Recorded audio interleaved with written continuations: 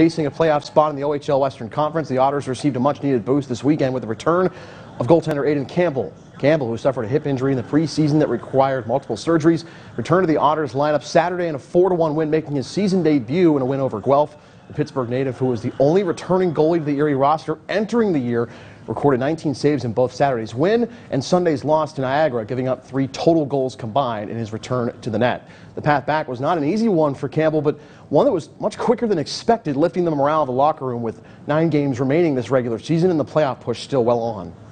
A lot of the work I put in over the 5 months really, kept my head clear, and I had a goal in mind, wanted to get back, wanted to make playoffs, wanted to make a push, and, the team's getting stronger as each game goes on. Honestly, it feels nice, getting the rust off, even though there wasn't too much of it.